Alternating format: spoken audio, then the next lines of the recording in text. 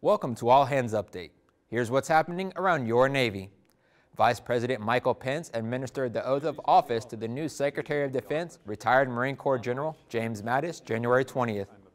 Congress passed a waiver for the retired four-star general to serve in the position. Law requires former service members to be out of uniform for at least 7 years. General Mattis retired from the Marine Corps in 2013. Mattis is the first retired general officer to hold the position since General of the Army George Marshall in the early 1950s. Nearly 6,000 sailors attached to the George H.W. Bush Carrier Strike Group departed Norfolk and Mayport, Florida, January 21st for a regularly scheduled deployment in support of maritime security operations and forward naval presence in the 5th and 6th Fleet areas of operation. You can read more about what's happening around your Navy at Navy.mil.